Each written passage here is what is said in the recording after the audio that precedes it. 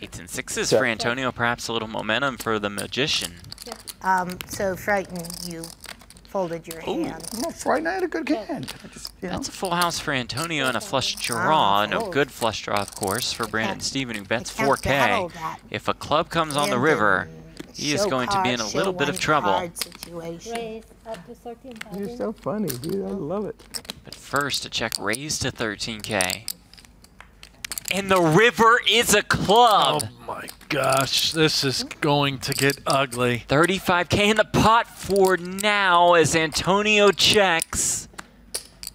Does Antonio just go for it all? Check, raise, river. Wow. 6-8, huh? Finally 5%, maybe?